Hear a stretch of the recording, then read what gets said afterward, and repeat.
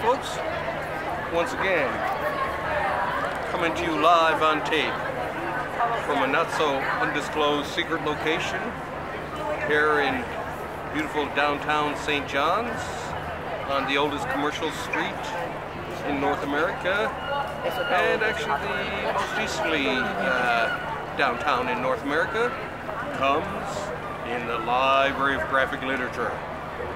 Today's field trip edition. So, with your host, me, Wallace Roy. So as you can see, I'm here on Water Street in downtown St. John's. As I said before, it is the oldest commercial street in North America, and it's lined with shops. This year, actually, as you can see around me, there's people walking up and down here because this year they decided to turn it into a pedestrian mall. And it was at the behest, or because of a petition that I myself launched to turn this and another street into a pedestrian way for the summer. It'd be a good way to get people out after the winter and spring of COVID, and help out the local businesses too. So as you can see, it's a beautiful day here, and it is bloody crowded, and I mean bloody crowded. So what I'm going to do today is I am going to talk about some new books that I did bring here that I'm going to review, but also too, the big thing that I'm going to do today is read off the winners of the Eisner Awards. So yesterday the Eisner Awards were doled out in, well, virtually in San Diego, and I have a list here of the winners.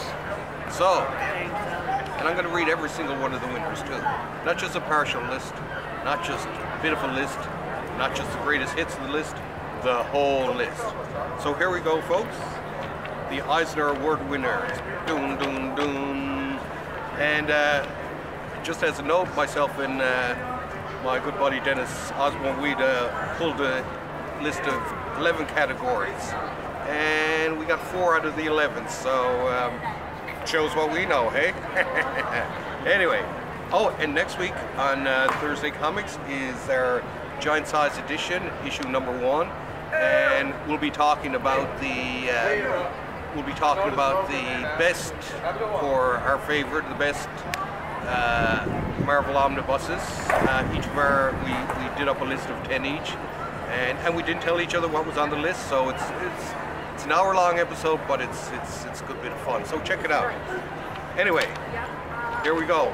Eisner Award winners. Okay, best short story. Oh, I'll take off my glasses for this. The best short story is Hot Comb by Ebony Flowers in Hot Comb, Drawn and Quarterly. Best single issue one-shot, Our Favorite Thing is My Favorite Thing is Monsters by Emile Fairs. Way to go, Emile. Best continuing series, and this is quite a bit of a surprise, Bitter Root by Dave Walker, Chuck Brown, and Sanford Green for Image. Quite a surprise for most people. Best limited series, and this is one of the ones actually we called, Little Bird by Darcy Van Polgeest and Ian Bertram.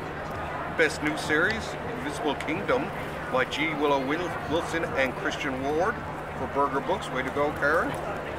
Best publication for early readers, Comics, Easy as ABC by Ivan Brunetti. Best publication for kids, of course, Guts by Raina Telgemeier. Of course, who else? Best publication for teens, Laura Dean Keeps Breaking Up With Me by Mariko Tamaki and Rosemary Valero O'Connell for First Second.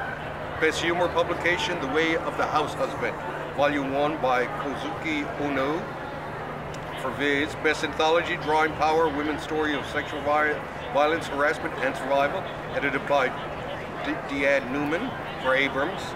Best reality work, and this is a good one, They Called Us Enemy by George Takei, Justin Hessinger, Stephen Scott, and Harmony Becker. So it looks like George has finally pulled in a Eisner Award. Way to go, George. Best graphic album new, Are You Listening by Tilly Walden for First Second.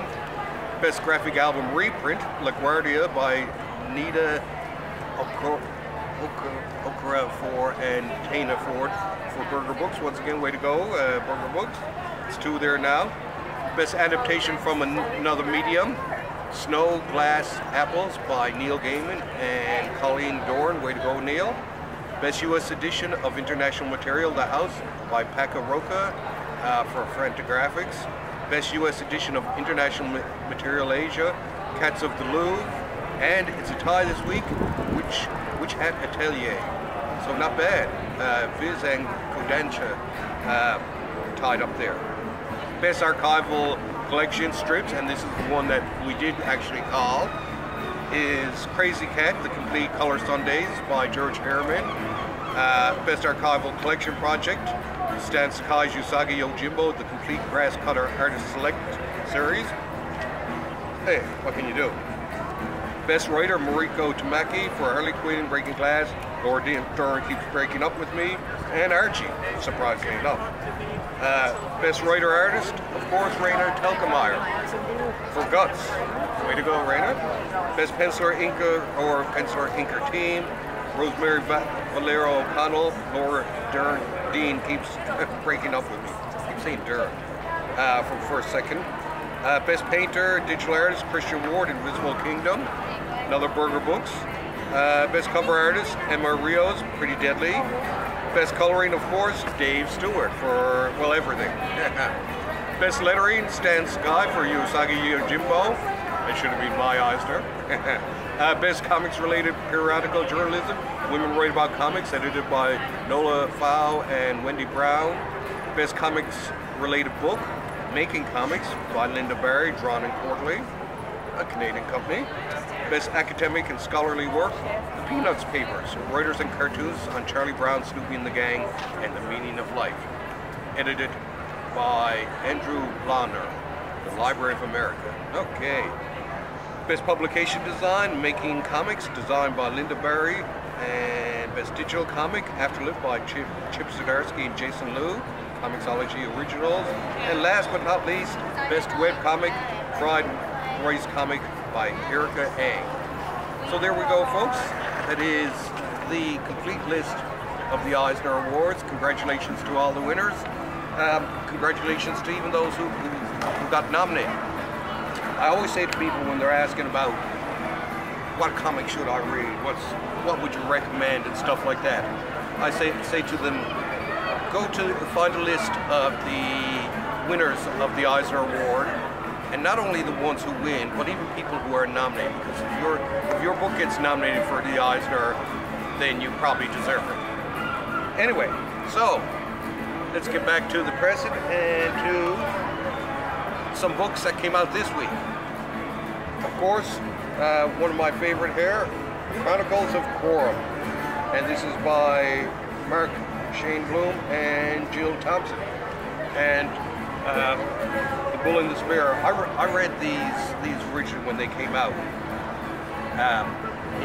in prose form, and I got to say the Corum, really all the Michael Moorcock stuff is some of the most imaginative fantasy writing I've ever come across in my life. So this one I would highly recommend, and actually the entire series, everything from P. Craig Russell's Elric right through to Hawk Moon, the Swords of Heaven, Flowers of Hell, the Chaykin Moorcock creation, but this one too, beautiful artwork by Jill Thompson, and like I say, just absolutely great stories. Definitely one of the most highly imaginative science fiction fantasy writers out there in the past 50 years. I think Michael Moorcock is one of the most underrated of them all. And the funny thing is you can't find his books in print. I had all these books in prose when I was a kid, but now it's bloody impossible. I don't know if it's a rights issue or what the heck it is. Well, come on, someone should get it together and do a collection of some of the best of Michael Moorcock. Okay, and now from First Second comes the Golden Age. Roxanne Morel and Cyril Pedrosa. The artwork in this it's just bloody excellent. I'm not very familiar with it. What does it say on the back?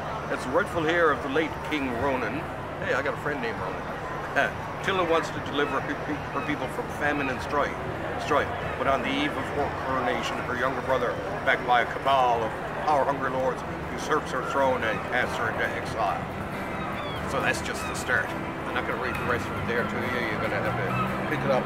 But the artwork itself is just absolutely cool. The palette seems to shift from page to page. And I actually can't wait to get home and have a read of this. It looks pretty good. Check it out. I'm going through this just because it has such a cool palette. So I wanted everyone to see a little bit of each of them. See? Check it out. Definitely worth that. Definitely worth picking up, I'd say.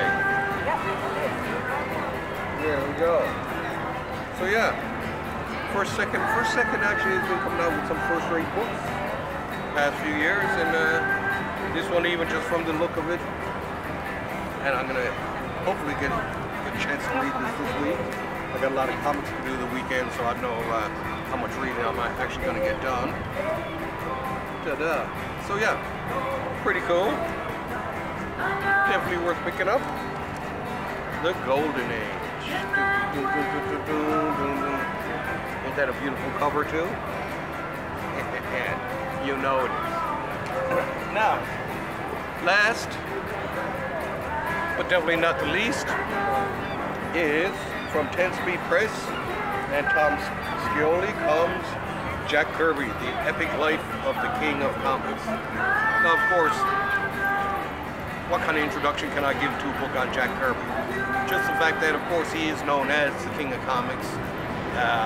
The man basically helped write the vocabulary of the art form over the past, well, for most of the 20th century anyway. And it's great to see someone actually come up with something and go for it. Scioli, I loved his work on Godland, and this, when I seen that he was the one doing this, I thought, oh, this is probably so going to be worth it. So I like the style. I like the coloring of the pages, sort of the published look to it. So it goes through here some of his early life here, working at Popeye. Then him getting together with Joe Simon eventually. There we go. Working in Fox's studio and with Eisner Award. So yeah. Oh, and here we go. This is where he comes in with Joe. And of course, Joe Simon and Jack Kirby, one of the great power teams of comics for decades. The co-creators of Captain America. And I was lucky. I never did get to meet Jack, but I at least got to meet Joe. So yeah, this looks super cool. Then his war years here, and then when he comes back from the war, and goes through talking, and then right up until the Marvel years, which is coming up right around here now anyway, where he more or less created most of the Marvel universe, created some of the coolest characters that you'd ever see. There's his work on Thor, one of my personal favorites. And then it goes through to his moving to DC in the Fourth World. And so yeah, I can hardly wait to crack this baby and have a look at it. But yeah, Jack Kirby, one of the kings, or the king of comics. And I like the illustration on the cover because that looks like that really does look like Jack. So yeah, pick it up, Jack Kirby, The Epic Life of the King of Comics. Definitely worth buying. Anyway, that's I guess that's it for this week. It was actually kind of a small week when it came to books, but hey, that ain't my fault. And when I knew the Eisner Awards were coming out, it's just like, yeah, I have to do a reading of all the categories, just to give everyone their due. So anyway, as you can see there, it's still pretty crowded here down on Water Street in St. John's, Newfoundland on this wonderful Saturday afternoon. I was going to shoot this last night, but then it was just like, I seen the weather and I knew it was going to be beautiful downtown, so it was just like, yeah, I got to get at least one, and especially down here on the mall, I got to get at least one episode shot there. Now, hopefully, sooner or later, before the end of the summer, I'm going to get out and get out closer to the ocean, so that you can see the sea behind me as I talk about the best in comics, collected editions, and graphic novels. Anyway, with that, don't forget, of course, oh yes, and the other big thing is I got the official notification this week, the email from YouTube that says I hit 1,000, so I posted that to the page there today. So get out there, folks, and see how many other people you can sign up to watch my show. That being said, oh yes, and of course, check out this week's Thursday Comics podcast with me and Dennis Osborne, a very good episode. Check out next week's Thursday Comics Giant Size Edition #1. It's a great look at the 10 best Marvel omnibuses for the Silver Age too, by the way. I should mention that. But yeah, check it out, and I'll see you in 7 days' time, or even less. Thanks for having me over, as we say here, and keep on reading the comics. Oh my God, I'm being sucked off this bench here. Yeah, I don't have my mother box with me. So anyway, thanks a lot. See you later.